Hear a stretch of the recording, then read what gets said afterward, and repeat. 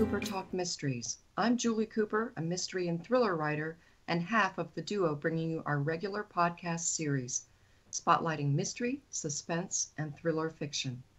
First, thanks again to my brother Chris Squires for our ominous theme song, The Man in the Panama Hat. And I'm going to keep our listeners in suspense for just another minute here. Here are a couple of the stellar reviews for the accomplished mystery writer who joins us today. Integrating a whodunit plotline with a realistic depiction of life on or near the battlefield. And that's a Publishers Weekly starred review. And for our listeners, that's a big deal in the publishing world. Here's another one. His books have been called a lively and surprisingly thoughtful series. That's from the New York Times Review of Books. James Benn is our special guest today and author of Solemn Graves, the newest in his line of 13 mysteries. He's known for his outstanding mystery series set within the Allied High Command in Europe, featuring U.S. Army Lieutenant Billy Boyle during World War II. For those of you who think you wouldn't like a military mystery, you just haven't been reading the right ones. These mysteries emphasize character development instead of overwhelming the reader with military protocol, jargon, weapons, and technical details. His books are about the politics of power, duty, guilt, love, and the effects of war on both military and civilians, along with lots of action and suspense. Your fifth book, Jim, Rag and Bone, depicts the impact of war on the City of London, including the Blitz and families living in the tube stations during that dangerous time. I know that's a period of history that my colleague Wendy is especially fascinated by, as her mother was a plane spotter in the UK during World War II. Jim's book, A Blind Goddess, a favorite of mine, was shortlisted for the prestigious Dublin Literary Award, and one of his other novels, The Rest is Silence, was a Barry Award finalist for Best Novels in 2015. In a past life, James was a librarian and worked in information technology for over 35 years. So you know he's done the research and gotten the facts right. Just relax, because the historical details are seamlessly woven into the plots. No footnotes required. James lives on the Florida Gulf Coast and also in Connecticut with his wife, Deborah Mandel, a psychotherapist. And he has 2 sons and 7 lively grandchildren. Welcome, James Benn. It's such a pleasure to have you join us here today. Thank you, Julie. And thank you, Julie and Wendy, for having me be part of your podcast. And I'm just looking forward to this. Oh, and I am too. It's funny that you mentioned Wendy's mother being a plane spotter. I just came back from a book event in North Carolina at a bookstore where people came with remembrances from their relatives who had been in the war, letters, postcards, all sorts of little artifacts that they just wonderful. value tremendously. And it's that connection that people have to that conflict, I think, that helps keep this series of interest to people. Oh, wonderful. Well, we'll hope to hear more about that. And our theme for today is the gift of historical fiction. If it's well researched and written with an eye toward authenticity, we can learn so much from the past. Whether it's seeing a reckless debutante from 1907 Los Angeles transform into a hard-working, mystery-solving sleuth, I'm thinking here of Jennifer Kinchlow's The Secret Life of Anna Blanc, or learning about the brilliant opium-addled forensic scientist in Victorian London in David Morrell's Inspector of the Dead series, to Renee Patrick's wonderful vintage Hollywood mysteries set in the 1930s, mixing scandal, corruption, and Nazis. Who could resist that?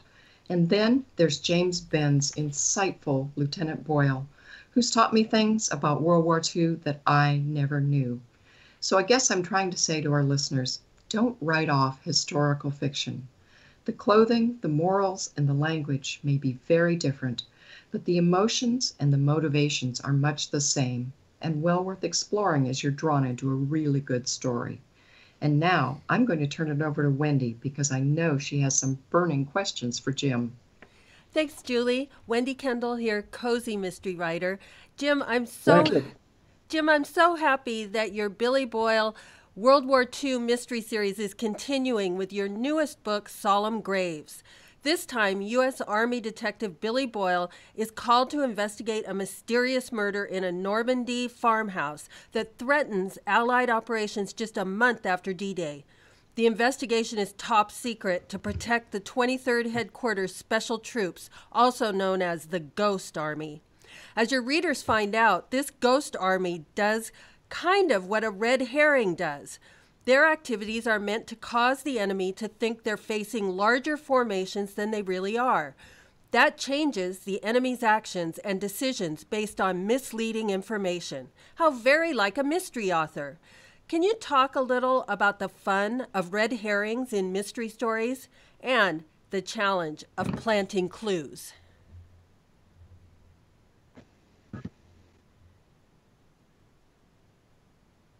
Yep.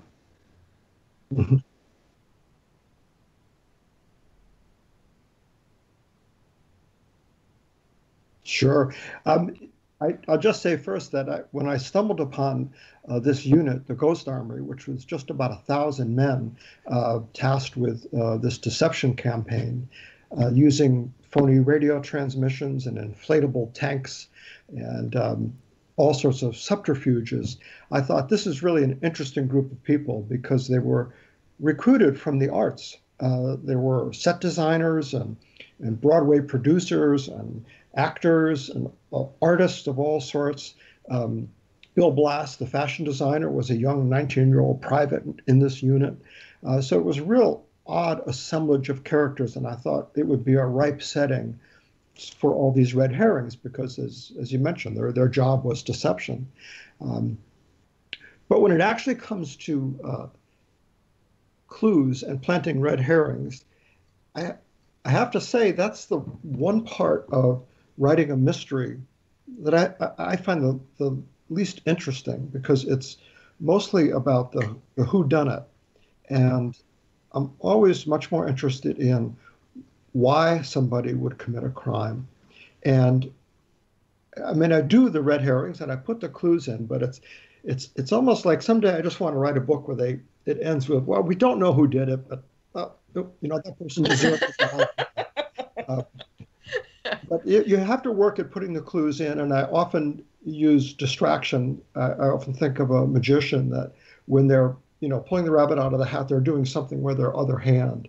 So one trick that I've stumbled on is having that distraction that you present the clue, but at the same time that something tremendously interesting has just happened, or surprising, or shocking. And that's a good, tricky way to introduce those red herrings. Thank you. That's really interesting. Your historical setting. Great analogy. Yeah. Your historical setting is incredible. This is an amazing time in history. But on top of that, you've written yet another well-done whodunit. In Solemn Graves, Billy Boyle is pitted against a truly cunning killer. Can you talk a little about creating this villain? Sure. And actually, the funny thing is, after writing the 12 previous books, there's a real challenge in keeping a series fresh because people really cleave to the characters. They come back because they're friends, and they want to see how they're doing. But they also want a different book each time. So there's a bit of a balancing act there. How do you make the book different but still the same? And I came up with an idea for this book. And it was that I figured if Billy doesn't know who the killer is, it's a little unfair that I should know. So I present, it's a bit of not a locked room mystery. And there's no spoiler here because you learn in the first few pages that they're sent to investigate the murder of an officer at a battalion headquarters who had arrived in the middle of the night, was from another unit, he shouldn't have been there. He was found with his throat slit. Nobody had any idea what he was doing there. And it's a security risk, so he's sent to investigate. And I decided I was not going to pick the killer, that I would take Billy to this farmhouse where they make Calvados, the apple brandy that Normandy is famous for. It had been the headquarters of a German unit. Now it's the headquarters of an American unit. And I would populate it with soldiers, civilians, the farmer, French resistance people, and just let their personalities emerge and their conflicts emerge, and see who had a reason to kill this poor officer. And my wife kept asking me as I was writing, do you know who did it yet? Do you know who did it? And finally, about a third of the way through, I remember shouting out, I know who the killer is. And so I'll just say to readers, if you figure out who the killer is before the first third of the book is done, you did a lot better than I did.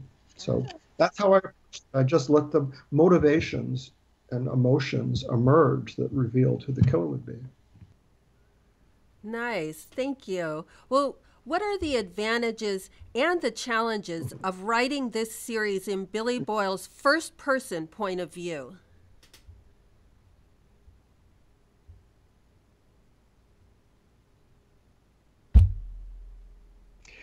Well, I almost didn't. I was so worried about how to present Billy, because he was actually born in my first book, which was On Desperate Ground, a World War II thriller, very traditional. And he was a secondary character. And I ended up renaming him because I thought he would be of interest to start a series with, and I didn't want him to be in a book at the end of the war. So I knew I wanted to use this character. That book had been written in the third person, multiple points of view. And I was just so intimidated by the first person, I said, I'm not going to do it. And I remember sitting at the computer, hands poised on the keyboard, and the first line of the first book typed itself, and it was, I wanted to die. And I just sat back, and what the hell happened? I said, okay, Billy wants to tell his story. And his voice just emerged out of that process. And there are challenges, obviously, because it's just such a narrow point of view. You're only looking through his eyes throughout the whole story. And it makes his secondary characters, his cohorts, Kaz and Big Mike, all that much more important, because he can use them as sounding boards. They can go off and do things and come back and report on things that he doesn't have to go then do. So I think there's an immediacy to the character, and it lets his voice emerge in a way that third person could never do. But then you do have to have those little tricks to have get around some plot points and some narrative direction so that you can move the story along. Well, James, your action scenes, I mean, especially, I love scenes, for example, like the World War II piloting in the first chapter of the Billy Boyle adventure titled The Devouring. That gripped me from page 1. These scenes you create are so vivid and exciting. What are important elements that you keep in mind as a writer in order to convey the essence of this action to readers like me who have never felt anything like it?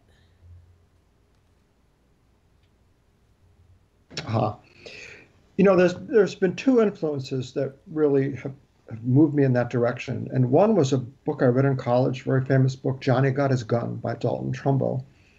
It's about a World War I soldier who is so horribly maimed. He has no limbs, no face, no mouth, no eyes to see. And the whole book is written in his interior voice. And things happen to him. He can sense things, but he can't exist on his own. And it just stunned me that Dalton Trumbo carried this off for an entire book.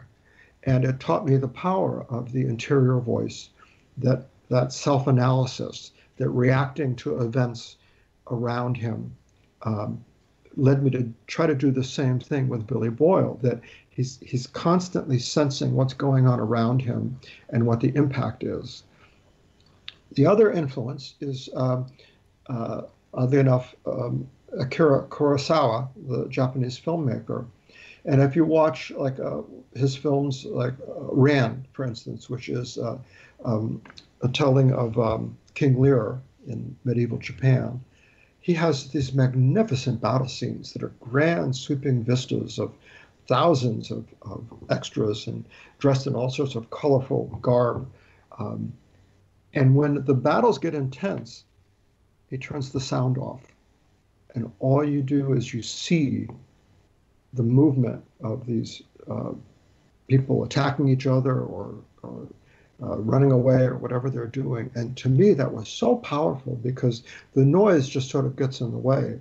But if you just watch some of his films and get a sense of the power of observation, I try to transfer that to the page, that as Billy is seeing this, as I'm writing it, it's silent. And we're just sensing what's happening around us in sort of a slow motion aspect. Now, for the, I'm very happy you mentioned that first chapter in The Devouring, because I started doing something different with that book. I often do readings, and I was, a few years ago, was trying to choose a reading, and everyone I liked had too much of a spoiler in it, too much explanation required. And I thought, well, okay, I'll write the first chapter of the next book, so it could be the reading. And The Devouring was that first time I did that. And it starts off, and it's a lot of things are going wrong very quickly. And it really moved the book the narrative in a different direction, because previously I had used the first chapter to sort of set the scene, introduce the character, the situation. And I thought, no, for this book, bang, you're just in a lot of trouble real fast. And that seemed to propel the book into action much more quickly and smoothly than it had before. And I did the same thing with Solemn Graves, where I wrote the first chapter of that to be the reading, but it turns out I have another reading that is more descriptive of the theme of the book. But that has really changed the way I write the books now, oddly enough. Oh, that's really interesting. James, on your website, there's a quote from Oscar Wilde, who said, "The art of writing is the art..." Thank you. Yeah, sorry. On your website, the quote from Oscar Wilde, "The art of writing is the art of applying the seat of one's pants to a chair." After reading some of your... Yeah. After reading some of your books, I think this may also have something in common with piloting a plane. But anyway, can you talk a little about the required balance that's needed between wild creativity and self-discipline in order to produce such engaging stories for your readers? It's amazing what you've produced over the course of a dozen books. Thank you. There's a real connection there, and it's kind of odd because those things sort of seem at odds with each other. But the discipline is writing every day and immersing myself into the story, and that's when the creative part seems to kick in. So if I have an enforced absence or something nice, we go on vacation, I don't write for a week or so, I come back and I'm lost. I don't know what's happening with the story. I look at what I've written and think, who wrote this? This guy's pretty good. I can never do this. So it's just having your head in the story as much as possible. That's why even if I can just write 1 hour a day, I try to do that so the story stays alive in my mind. And I have this kind of woo-woo belief that the characters work in my subconscious. I'll also often have Billy mention that his dad told him that, let your subconscious work and work out the clues, because his father was a homicide detective who tried to train him. And that's one of his techniques. And that reflects how I believe some of the characters work out the process, that they're alive in my subconscious. And, I may be staring at the wall, but I'm just letting them do their work. So it's linking that discipline of writing every day with allowing the creativity to become unleashed in that process, if that makes any sense at all. Yeah, it does. It's great advice. I really need to buckle down with this self-discipline myself. Yeah. Hard. There's no getting around it. It's hard work. And I think many people have an image of writers having an idyllic existence, but you just really have to work even when you don't want to, when you'd rather be doing something else. It's just like going to a job if you want to do it right. Well, can you talk a little about the research you've done for this historical series, especially your interviews with real people who lived the history? Among your extensive interviews, is there one that you might want to share a little detail about with our listeners today? Yes, I'll tell you a story. And as I said earlier, people will come up with artifacts, with letters that the family members have sent, all sorts of interesting things. But at one reading I did early on, a woman gave me about a 30-page memoir that her father, who served in the war and had long since died, had written about his experience. And as is so common with veterans, he hardly said anything about himself. But the story in this 30 pages was mostly about a friend of his. And as brief as I can tell it, so he was with the 10th Mountain Division in Italy. And his first entry in this memoir was, well, I was on a hospital ship. So he doesn't tell you how he got on a hospital ship. But the whole story is, I saw a friend of mine I hadn't seen since basic training, and he was missing a hand. And I asked him, how did you lose your hand? And his story was that, and this is also the kind of detail that you would not get anywhere else. Apparently the Army had really pretty sophisticated facilities for getting GIs off the line and giving them showers. They had tractor trailers that were portable shower units. So they would pull up to a village behind the lines. They would pull guys off and have them go through these trailers that were set up with cold showers, and then they would get warmer, and at the end they would cool down, so that when they went back, they would go right back out onto the line. They would be in good shape. So it was a very sophisticated setup, and this guy's unit was pulled off the line in Italy, and these trucks came to a mountainside village, and there was a monastery on the top of the hill in this village. And if you can envision an Italian village that's all the buildings are grouped around the top of the hill. And they're told to put all their clothing in duffel bags and go through the shower, and the duffel bags will be given back to them with towels, and they'll go inside the monastery and change back into their clothes. And they're told in no uncertain terms, stack all your weapons here, no weapons in the monastery. So the guy puts all his boots, everything in the duffel bag, goes through the shower, is given a towel. He and his squad go into the monastery, and they go into a cell, if you can envision a monk's cell, and it's a stone, granite stone building. It has that one narrow window, slotted window that you see in monasteries. And he's pulling his clothing out of the duffel bag, and 6 or 7 of his squad mates are in the room with him, all changing, and something stuck, and he's pulling and pulling, and he finally pulls something out, and he had left a grenade in one pocket. And in pulling it out, it pulled the pin. So there's a grenade on the floor. There's 6 or 7 half-naked guys in this stone room. There's men in the hallway outside. So his friend grabs the grenade, and he goes to the window. And he looks to throw it out this narrow window. But he sees, coming up the stone steps in this very narrow passageway, a nun leading a group of children. Oh. So he's got the grenade in his hand, children outside, his buddies inside.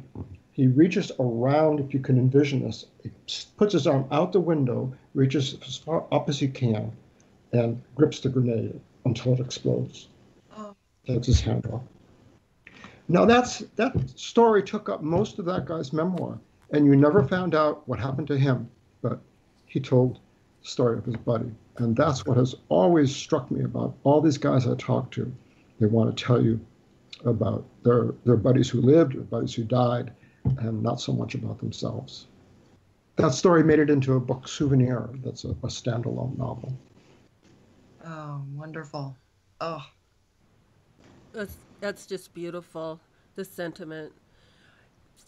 Going back to your series, in the beginning, Billy Boyle is a young Irish American cop from Boston who's just made detective with a little help from his cop relatives and friends. When World War II breaks out, his rabidly anti English family calls on his mother's distant cousin, Mamie, married to a general, to wangle a staff job for him far from the fighting. Of course, that doesn't exactly work out the way they'd hoped. That's a long distance from the way we now find him in the series.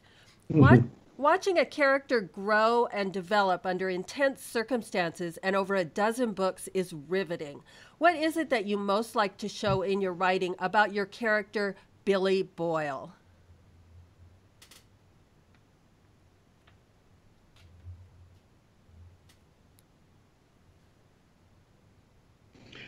Well, it's really one big story about his growth. And I'd say over the first three books, the first book starts off, he just doesn't want to be there. He just wants no part of this thing. And by the end of the third book, where he's made a really important decision, he's become committed to this war. And as you mentioned, his family is anti-British. They're Irish Republicans. They view this as a war for the British Empire. But through everything he sees, he becomes intensely committed to it. And then the second level of that is now he's paying the psychic cost. He's really meant, even though he works for Eisenhower, he's meant to represent every soldier or sailor or airman who had to have violence visited upon themselves or visited upon others. And he's slowly been paying the cost of that because he's been in all sorts of violent situations, has seen the worst that the war has to offer. And in the next year's book, that more or less comes to a head. I think there's been hints of it in the last few books about the toll it's taking on his soul and his mind. But that will come to a head soon, and that's part of the story as well. Is today we call it moral injury. That vets even who don't suffer from PTSD or combat fatigue, as they would call it in Billy's day, still suffer a moral injury from doing the things that they're required to do. And that's part of the story I want to tell as well, and have readers view that change in him and see what the consequences will be. Well, James, we're delighted that you're going to treat us and our listeners to a reading today.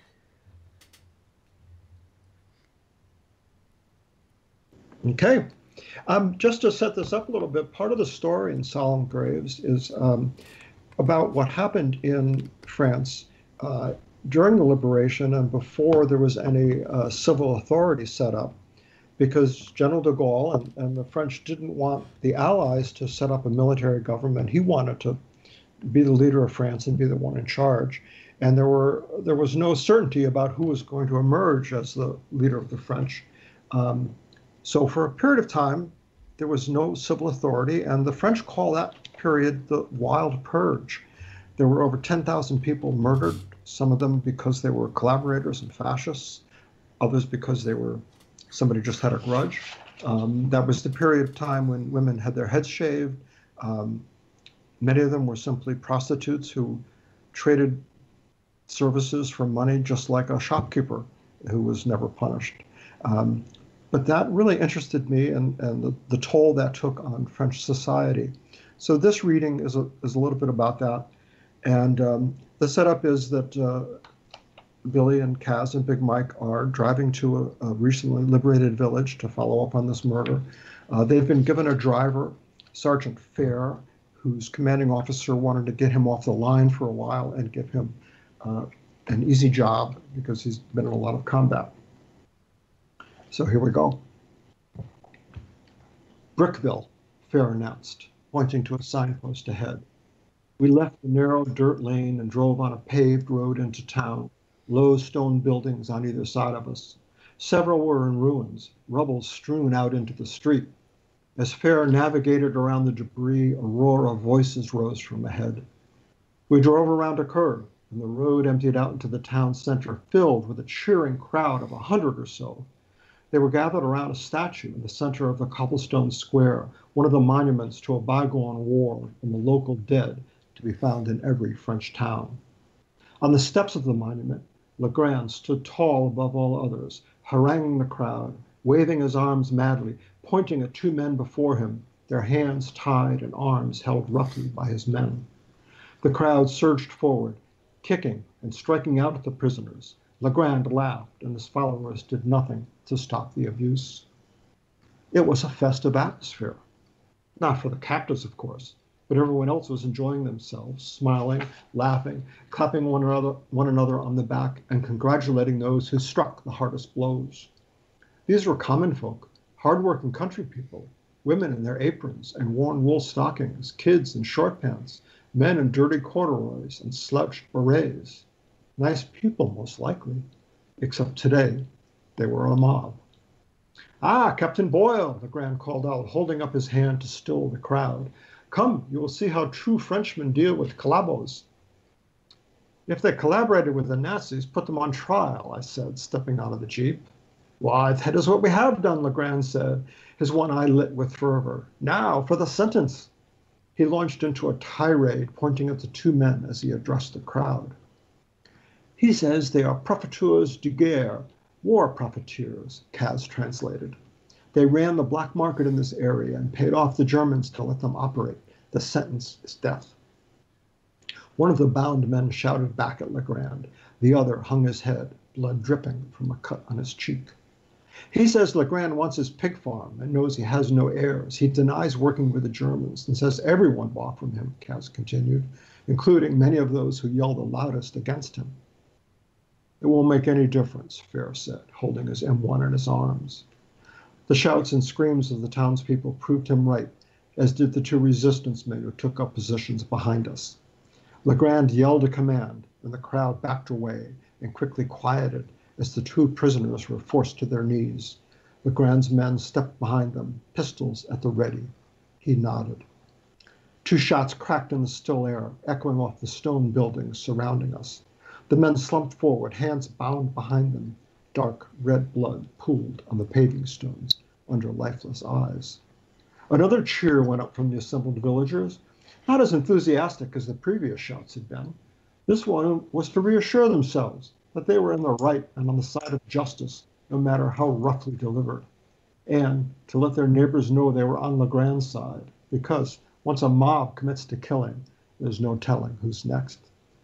"Jesus, they ain't going to kill those girls, are they?" Big Mike said, pointing to a clutch of young women being pushed through the crowd, 4 of them, holding on to one another as people spat at them and began tearing at their clothes. By the time they stood before Legrand on the steps of the monument, they were left with nothing but shreds of their dresses covering their undergarments, hands crossed over their breasts. "Now, Captain Boyle, you shall see how we punish the collaboration horizontale," Legrand said, laughing as his men forced the 4 women to sit on the steps, but not to receive a bullet. Theirs was to be a less lethal but still cruel punishment. Men with scissors and hair clippers grabbed them roughly, pulling up their hair. They held them that way for a long minute as the townspeople heaped abuse upon them.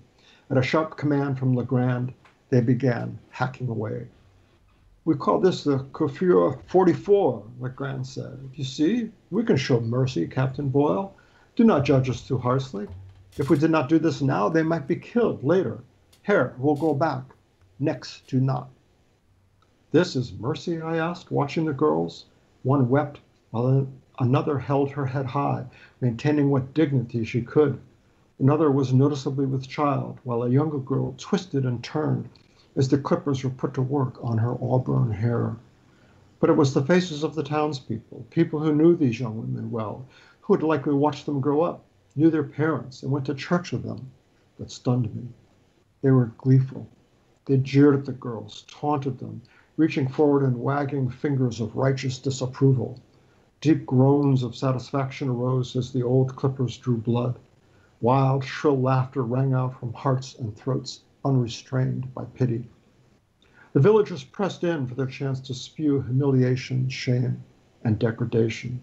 The crowd became a tight knot of flesh closing in around four girls who were perhaps foolish or stupid, or at worst uncaring and unthinking, but not deserving of this. How could they ever live again with these people?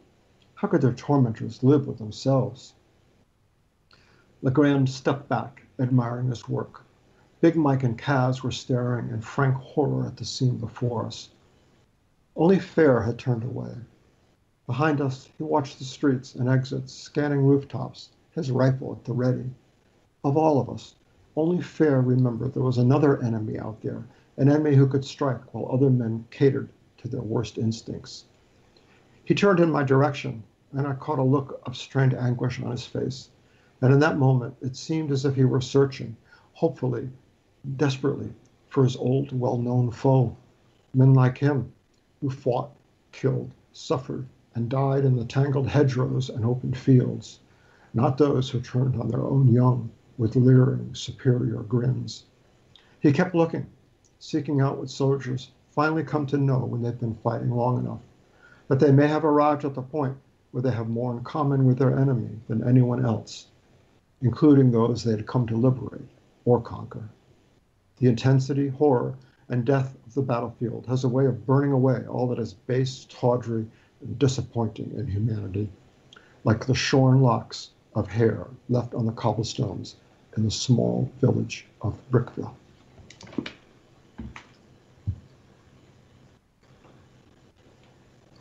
Oh, thank you so much for that, Jim. I just so appreciated that reading, and I know our listeners will as well. You're welcome. Talking about, truly it's showing, not telling, talking about the whole subject of moral injury and the costs of war, both on military and civilian populations. That's just really a wonderful way to express that in that period of time. Just so brilliant. I have a question for you. On your website, you quote novelist Rachel Bask as saying, "The story has to move down as well as forward." And I'm hoping you can tell us what that means to you, and how does doing this as a writer contribute to reader satisfaction? Yes, I took a graduate course in novel writing after I'd written the first novel and had not been purchased yet. Rachel was a adjunct faculty at Wesleyan University and a good novelist herself. And she wrote that on a work I had turned in, and she was critiquing. And it just slammed me, because I realized that I thought I had something with the first book, but that in the second one and the subsequent books, there had to be that consequence for the character, that he could not be that same slightly shallow, happy-go-lucky guy, wisecracking Yankee, stereotype. That person could not survive the war. And I can still see the piece of paper she wrote that on. And it just struck me that I needed to take him on a journey that would not be all that pleasant for him. And that just encapsulates everything about writing a series, writing a mystery series, to me, that's important. And what I dislike in some mysteries and some thrillers is when the protagonist doesn't feel anything about the violence all around him. Even in a cozy, there's a dead body, and people have death impacts people. And I think that has to be shown, and works that don't show that one way or the other really don't interest me that much. And to me, there's two kinds of mysteries or thrillers. One in which the character moves through the world and the world is changed. And the other is the character moves through the world and he or she is changed. And the latter is what interests me much more. Oh, thank you. That's such a great distinction, for not only for writers, but also for readers. Mm-hmm. Your two standalone novels include Souvenir, which I really can't wait to read. And I believe those were independently published. Can you tell us about your journey toward publication and getting an agent? Sure, and oddly enough, this goes back to Wendy's mom being in England during World War II. I failed miserably at getting an agent for a long time. I had 2 books finished, 2 Billy Boyle books actually, and one standalone. And I had stopped counting after 200 rejections, and I did keep going. And then finally, I thought I really need to do some deeper homework, and I spent time at the library with this was even before a lot of this was on the internet, researching literary marketplace and the kind of agents who represented books like mine. And I put together a list of 60 agents that I had not yet queried. I have sample chapters from 2 books. I mailed out these 60 packets and just waited. And this is back in the day when they wanted you to include a self-addressed stamped envelope so they could say no and not have to pay for the postage. Oh, yes, yes. Okay. I remember those days, yes. That's so nice. Yeah. And so right away, I got a bunch of them in. Thanks, no thanks. And then the negative comments kept coming in slowly. And it was about 4 months later, I thought, well, okay, I'm done. I'm not going to put any more time into this. And my wife and I were getting ready to go on a trip to Italy. We were late. I was in the shower, and a phone is thrust into the shower. And my wife is saying something to me that I don't understand. And it was an agent who had finally gotten around to reading the manuscripts and liked them and taking this back to England. It was a fellow who had just recently retired from being an editor at Publishers Weekly. He had been born in England, was a child during the Blitz. He was one of those kids who would race around picking up shrapnel from the planes or the anti-aircraft fire. And he was one of those, kids wearing shorts, running around wild in the streets in London during the Blitz. And he said, "Jim, you got it spot on." And it was only because he had a personal connection. He saw in that first book the London that he remembered. And then then we went to Italy. I said, "Thanks, but I have to go to the airport." And when I got back and signed with them, it was maybe a matter of 2 months before Soho Press picked up the series. Oh, well. So the lesson is don't ever give up, Okay, good. That story makes me feel strangely better, but thank you. Thank you for that. Oh, my goodness. Speaking of your website, which is www.jamesrbenn.com, which is a wonderful website, there's a list of recommended books for writers on there, including one called Reading Like a Writer by Francine Prose. Mm-hmm. She talks about something called close reading. And I'm thinking this might be the same thing as deep reading. Can you tell our listeners what close reading is? Right. Close reading is something that both a reader and a writer can do. And it's really analyzing the story and getting a sense of how the writer is telling the story. And that is just a terrific book. It's a slim book, but she does chapters on the importance of the first sentence or the first paragraph. And it's getting down into the trenches, so to speak, of writing and what's important. And she also talks about, how to read closely to get a deeper level of understanding about what the writer is doing. Sometimes I'll often read mysteries and try to figure them out. And oftentimes I just want to enjoy myself and not read at that level. And other times I'll take it down a little more deeply and try to understand how the writer is constructing the story. But it's a terrific book. Good. I'm going to definitely look for that one. That was one I was not familiar with, and I sort of thought at this point I'd read them all, but thank you for that recommendation. I know that you're slated to attend the New England Crime Bake in this November, mm-hmm. and it's something I'm considering attending in 2019. For many of us from the West Coast, what's that event all about? I somehow keep picturing lobsters and chowder and murder weapons. Well, we all go down to the beach and have a clam bake and talk in Maine accents and have clam chowder. No, it's a really great conference. It's small scale, but it's really built. It's for fans, but also for aspiring writers, and they always have great panels. They bring in a lot of people. It's a lot of how-to stuff. So if somebody is a fan and there's authors there they like, they can have a great time. But it's really focused on providing resources to aspiring writers. They have a short story competition, and it's small scale enough that you just hang out and you can talk with just about everybody there. Oh, that sounds wonderful.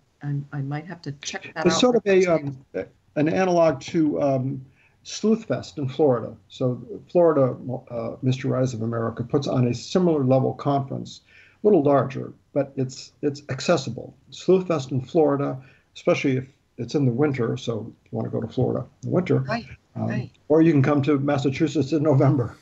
Okay, and freeze. Yes. Well, hopefully not. James, you're known for unearthing fascinating pieces of relatively unknown World War II history and then constructing highly suspenseful mysteries around those facts. My question also is about research. How do you know how much detail to share with readers? Well, it's that's a good question, because you need more information than you're going to use, and I call it total immersion. That if I'm writing, for instance, this book that's set in Normandy, I'll read everything I can about Normandy, even if it has nothing to do with the war. It might be the history of France in that area, or farming in Normandy, or gardens of Normandy. I just want to become so soaked in the feel of Normandy that it becomes natural to write about it. And I just came across this bit from Ernest Hemingway, because he's going to be in the next book. So I was reading up about Hemingway, and he called it the iceberg theory. And it's sort of similar. And he said the majesty of an iceberg is due to the fact that 9/10 of it is underwater, and the power and majesty of an iceberg. And that's how you should use information in historical settings, is you only are going to use about 10% of it. But the knowledge that you have will give you the self-confidence to write coherently about it. And I think that's pretty true, that if you don't know a lot, you can make mistakes and you can be unsure. But if you know a lot about a particular setting or time, you'll write with confidence, and that will show through. So you really want to leave a lot out, and you want to know a lot that isn't even necessary to the story. I just like to, when I have the feel like if a time machine dropped me somewhere in a period of time, I would at least know how to act, and how to walk down the street and not be dumbfounded by what I saw. So that's my little imaginary trick, is to, once I feel comfortable that the time machine would take me there, I can start writing. Oh, wonderful, wonderful. And I'm going to jump into my segment now, and I've titled it, It's a Battle. It seems appropriate to be talking about conflict and war after reading some of James Benn's insightful books set during what many still call the Big War, World War II. There's a provocative nonfiction book, one I finally read from my must-read stack of books, called Tribe by Sebastian Junger, who also wrote The Perfect Storm. He says it's about, and I'm quoting from his introduction here, what we can learn from tribal societies about loyalty and belonging in the eternal human quest for meaning. As an embedded journalist who was in Sarajevo and Afghanistan, he also studied a different type of tribe, the U.S. military, and looked at what happens to its members when the tribe is disbanded and veterans are sent home. In a year where we seem increasingly divided and suspicious of each other, I think that's why many of us read, to experience that sense of belonging even vicariously. I know also that that's why I write, and specifically why I'm writing about my grandfather's experiences during World War I, what was called the war to end all wars. And during my research, I found so many echoes, some of them disturbing echoes of our times in things I've discovered in the past. There's a push pull, a battle of sorts, for anyone who writes historical fiction or memoir. What novelist Kazuo Ishiguro once said was the struggle between forgetting and remembering. It's a kind of struggle that can produce some great stories. At least, I hope so. Over to you, Wendy. Thanks, Julie. Today I want to talk about sharing the joy of reading. No place knows better how to share the joy of reading than our incredible libraries and the knowledgeable and helpful people who work there. All the drastic predictions that ebooks would be the end of our libraries were completely wrong. In fact, quite the contrary. Today's libraries are resources for every type of media that you can imagine that tells a story. Thank you so much to the giving people who work there and to the taxpayers who recognize the value returned on the dollars they invest. As First Lady, Lady Bird Johnson, once said, "Perhaps no place in any community is so totally democratic as the town library. The only entrance requirement is interest." Next month, as in every October, look for these exciting themed events at your local library. Teen Read Week is celebrated the same week as Columbus Day, Indigenous Peoples Day every year. A national literacy initiative of the Young Adult Library Services Association, it's aimed at teens, their parents, librarians, educators, booksellers, and other concerned adults. Teen Read Week was started in 1998.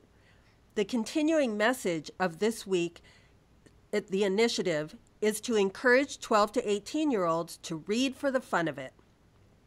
Friends of Libraries groups have their very own National Week of Celebration, promoting the group in the community, raising awareness and increasing membership, and also giving libraries and boards of trustees the opportunity to recognize the friends for their help and support throughout the year. And American Library Association's National Gaming Day, first celebrated in 2008, focuses on the social and recreational side of gaming. Gaming at the library encourages all ages to interact, share their expertise, and develop new strategies for gaming and learning. At the library, kids can socialize with their friends and play board and video games while surrounded by books, librarians, and a real world of knowledge. I hope you take the time to celebrate your library in October and every month. To paraphrase famous journalist Norman Cousins, a library should be the delivery room for the birth of ideas and a place where history comes to life. And as my recommendation for today's episode, I recommend you try Library Lovers Mysteries by Jen McKinley. In tribute to our guest's past life as a librarian, this fun, cozy mystery series immediately came to mind. The latest in the series, the 9th book, is titled Hitting the Books, and it was chosen as one of the top 10 books of September by Library Reads. You can dive right in with this latest book, or I recommend enjoying the series from the beginning. When a stack of library materials is found at the scene of a hit and run, Library Director Lindsay Norris finds herself dragged into the investigation as the police try to link the driver of the stolen car to the person who borrowed the books. Before Lindsay can delve into the library's records, the victim of the hit and run, Teresa Houston, suffers another accident, and the investigation shifts from driver negligence to attempted homicide. A clue surfaces in the confiscated library materials that could crack open the case. And it's up to Lindsay to piece it all together. But things are not as they seem in the sleepy town of Briar Creek. And when the driver of the stolen car turns up dead, Lindsay, her staff, and her library friends have to hit the books to catch the murderer. Amidst this turmoil, Library Director Lindsay Norris is also dealing with personal upheaval. She's recently moved in with her on-again, off-again boyfriend, Captain Mike Sullivan, known as Sully. While they are deliriously happy together, there are definitely annoying cohabiting issues to be resolved. Talented author Jen McKinley has written several series, both mysteries and romances. 3 of her series have landed on the New York Times bestsellers list. She went to Southern Connecticut State University studying English literature and library science. She took a full-time job working as a librarian in Cromwell, Connecticut for some time before moving to Arizona, where she still lives now with her family, avidly writing her entertaining series. In a recent interview, Jen said, "When I first started writing the Library Lovers Mysteries, I was sure that the series would only be a trilogy. There aren't enough words to express how delighted I am to have been so very wrong.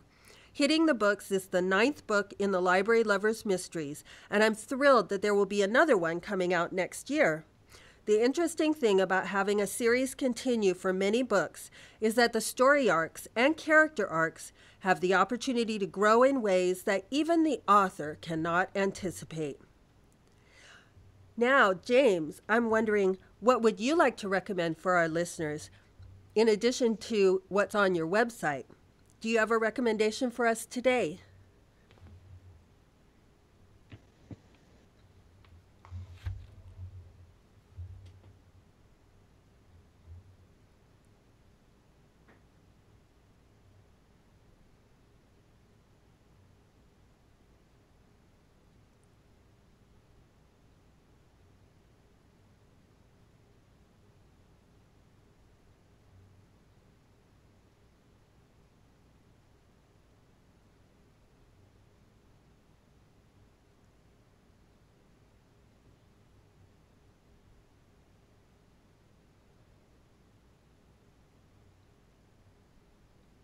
Sure. And first, I would say I'm going to have to check out the Library of Mysteries because I went to Southern Connecticut State University for my library of science degree as well. So I'll have to see what Jen is up to.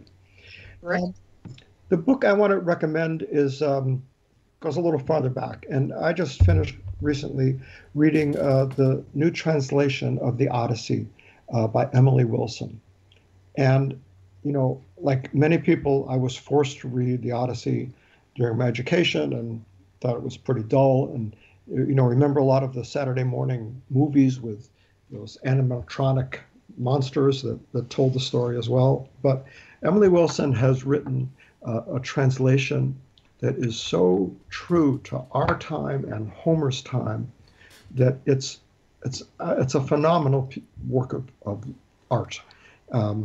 It's an incredible story, and I got the book because it sounded interesting, the reviews were great, and I thought, well, I'll read a few pages a night. Well, I would be up till midnight reading because it is a page turner. As well as it being so well done, she provides a new look at the story through feminist eyes because she's the first woman to have translated it. And it even touches on some of the troubling themes we have today in terms of how women are treated, in looking at how male translators have translated the story. But most importantly, you know, storytelling is in our genes, and going back to a 3,000-year-old story that's still relevant today, I think is an important way to connect with that storytelling tradition that has gone on ever since, even from the time that people were living in caves. One of the most awesome things I ever read about cave dwellers is you've seen pictures of the chambers where they have paintings of the bison and the hunt, and you know, people's hands with the ochre marked around them. Yes. They've never known before why certain chambers were chosen to have those paintings, because they weren't in every chamber in a cave complex. They brought in acoustic engineers to test out the sound quality, and they found that all throughout the world, wherever they find these, the chamber that they're in has the best acoustics. And what that tells me is they were in there telling stories, that they were telling the story of the hunt or whatever the drawings were about, and they were telling stories to large groups of people. And so many thousands of years ago, we were gathering together to tell stories, and we're still doing that with books today. And I think it's just important to recognize that and to learn from it. Oh, thank you so much for sharing that. And I'm going to talk today about The Great American Read. PBS has a wonderful program called The Great American Read, hosted by Meredith Vieira, where readers learn more about those great books you really should have read in high school. But you know what? It's not too late. You can vote for your favorite American novel. It's an 8-part series taking the top 100 books and breaking them into compelling episodes featuring author interviews, their personal picks for America's top books, and background on how these books were written. One episode is all about misfits, those who don't belong, and includes Catcher in the Rye and To Kill a Mockingbird. Another show in the series will focus on love in its many forms, and one is all about banned books. There's also one on first novels that made it big, which includes Gone with the Wind, The Joy Luck Club, The Outsiders, and The Martian. There's a segment on mystery fiction, so I'm looking forward to going through the finalist lists. And yes, Wendy, there is an Agatha Christie novel on that list. The website, Yes. the website for the series is www.pbs.org/The Great American Read, that's all hyphenated, /books/. And you can print off a list of the top 100 books and also sort the list by genre and age reading level. So remember, vote for your favorite as many times as you wish until October 23rd, when America's best loved book will be chosen. In closing, our sincere gratitude to James Benn for joining us for a talk today and telling us all about the adventures of Lieutenant Billy Boyle. Keep reading and keep writing. And don't forget to subscribe to Kendall and Cooper Talk Mysteries so you never miss an episode. Thanks again. Thank you.